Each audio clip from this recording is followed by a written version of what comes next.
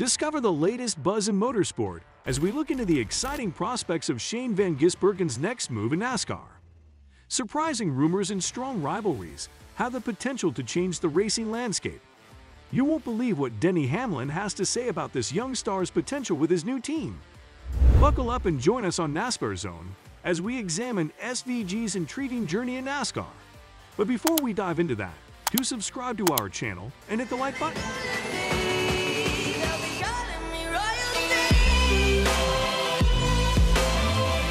Shane van Gisbergen, the talented supercars driver, has expressed his intentions to make a significant move in his racing career by joining NASCAR for the upcoming season.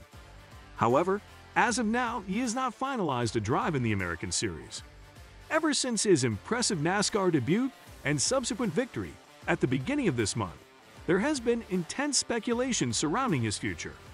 The three-time Supercars champion openly admitted his desire to race full-time in the NASCAR Series, stating that he would love to come over here and compete.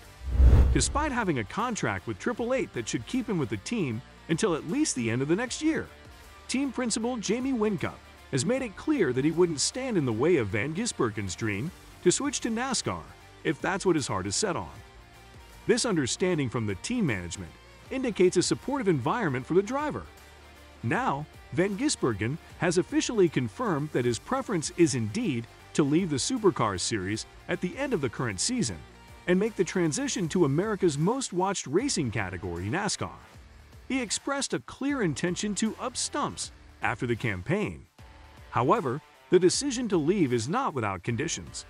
Van Gisbergen has stressed that his departure is dependent on 888 securing a competitive replacement for him. It's important for him to ensure that the team will be in good hands and maintain its performance after his departure. Despite his eagerness to take on new challenges in NASCAR, he emphasized that his decision to leave is not driven by any dissatisfaction with the current team. On the contrary, he has a deep affection for the 888 team and holds it in high regard.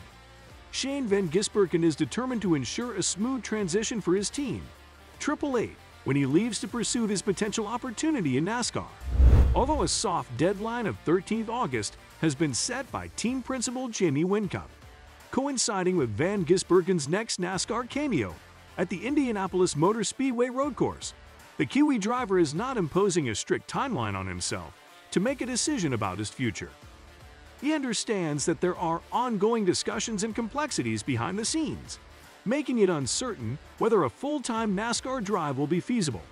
Despite van Gisbergen's potential departure, the team remains fully supportive of his ambitions. Team manager Mark Dutton made it clear that they see Shane as a valued teammate, and while they would love to have him stay, they wouldn't resort to any guilt-tripping or efforts to stop him from pursuing this exciting next step in his career. They recognize that this opportunity is exceptional, and regardless of the outcome, they will offer their complete support. Amidst speculation about a potential vacancy at 888, there have been links suggesting Cam Waters as a possible replacement. However, Tickford boss Tim Edwards has indicated that Waters is under an option for the 2024 season. Despite Shane van Gisbergen's impressive track record, including 2 consecutive championships and being a strong contender for a 4th career title this year, he has been openly critical of supercars during its transition to the Gen 3 platform. He had previously tied his future in the sport to his satisfaction with the new car. However, in April, he clarified that his extended contract should not be interpreted as an endorsement of the new machinery, as he found it to be more suited to engineers than drivers. Van Gisbergen has also expressed dissatisfaction with supercars' pursuit of races outside of Australia and New Zealand, raising concerns about events in Singapore and the United States. During his time in Chicago ahead of his NASCAR debut, he admitted to not enjoying the sport as much and began contemplating other options and opportunities. In recent races, van Gisbergen has faced challenges with steering problems, resulting in only 2 podium finishes in the last 11 rounds. However, he managed to return to the top step on Sunday in Sydney after a complete chassis change. What are your opinions on Shane van Gisbergen's choice of team? Tell us know in the comments section below, and be sure to hit the bell button and subscribe to our channel to get the latest updates. Talking about other drivers' opinions, Hamlin has expressed curiosity about Shane van Gisbergen's potential performance as a full-time NASCAR driver. This inquiry arose after van Gisbergen's impressive debut victory in the Cup Series, which was also a historic first street race in NASCAR. Having limited knowledge of the New Zealander's career, Hamlin speculated whether van Gisbergen might be more of a street circuit/road course specialist due to his success in the street race.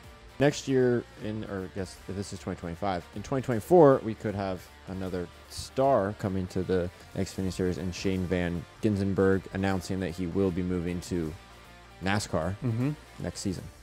Yeah, I mean, the rumor's been swirling about this quite a bit. I'm excited because I think that he's a great talent. Man, I don't... Has he ever... I guess my question is, has he ever run an oval? Do we know? Has he ever run an oval? Travis, he's quickly grabbed his phone to check it, to see. I feel like that would be something that'd be noted in a bullet point on all these articles announcing that he's coming to race, and it has not been. So it's exciting because he went out, he won his very first race, and like it's like, holy cow, this is amazing, right? I guess I need to know more about. I need to find out more about him for sure. Like, what makes him a great race car driver in those supercars? He's obviously a great race car driver, period, because he came over here and won in NASCAR in his first start. But it's like, I know that everyone as a race car driver has their identity, right? For a long time, it was Denny, it was short tracks. And then it kind of moved to super speedways. And, you know, everyone just kind of has somewhat of an identity of what they're really specialized at, or what they're, you know, AJ Allmendinger, he's a road course guy, right? What about Shane is great? Is he a exceptional street racer? He has some dirt racing ovals experience. Sprint cars. Sprint cars. Awesome. I mean, I'm guessing he's won quite a bit. He's going to be proponent for Bristol Dirt to stay then, I guess. No doubt. Don't do that, NASCAR. Please, don't do it. But, okay, so he's got some oval, asphalt oval, dirt ovals.